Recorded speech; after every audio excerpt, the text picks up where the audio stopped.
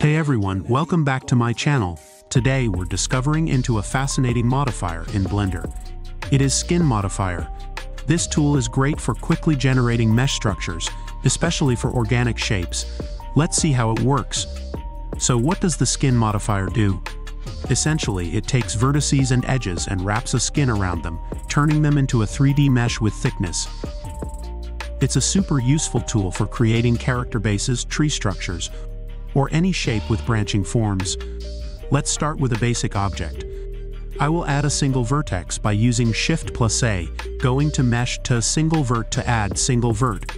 If you don't see this option, remember to enable it in Preferences under Add-ons called Extra Objects. With the vertex selected, go to the Modifiers tab and select Skin Modifier from the list. As you can see, Blender automatically creates a 3D shape around the vertex. To adjust the thickness of each part of the mesh, simply select the vertex and press Ctrl+A. Dragging your mouse will increase or decrease the thickness locally. This gives you a lot of control over your model's shape. Let's add some branches. I'll go into Edit mode, select a vertex and hit E to extrude it. The Skin Modifier will automatically generate the new geometry with thickness, creating branches that are perfect for tree models, limbs, or other similar forms. To smooth things out, I recommend adding a subdivision surface modifier. This will give a nice rounded effect to your mesh. Also, right-click and select Shade Smooth to improve the visual quality of the skin. Now that we know the basics, let's look at some practical applications.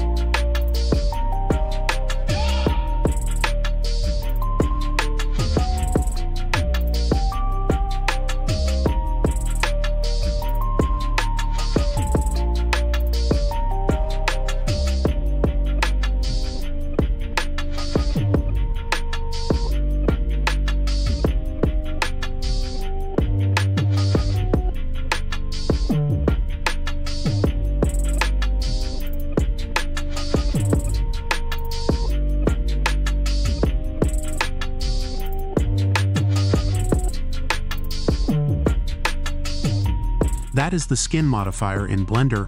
I hope you found this tutorial helpful.